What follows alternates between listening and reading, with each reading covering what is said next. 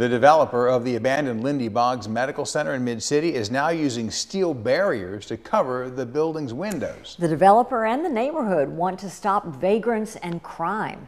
WGNO's Jordan Lippincott is there on Norman C. Francis Parkway. Jordan.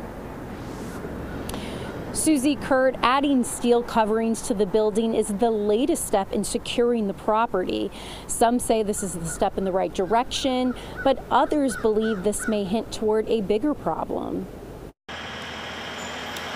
Work began Tuesday on the installation of steel window coverings to prevent intruders from gaining entry into the former Lindy Boggs Medical Center in Mid-City. Some neighbors witnessed NOPD performing a sweep of the grounds before crews got to work. From I guess from a neighborhood standpoint, you probably don't want people who aren't paying rent walking and living into a building, doing different things, whatever the case may be. But at the same time, there is another side of humility, I think a side of morality that comes into place, because these people aren't living here because they have anywhere else to go.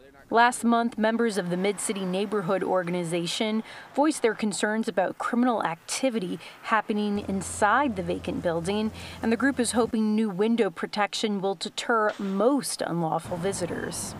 In the advent of parkour and people being ingenious in breaking and entering, especially if you're in the streets and you learn how to get into empty buildings, that there's enough to keep them from easy access.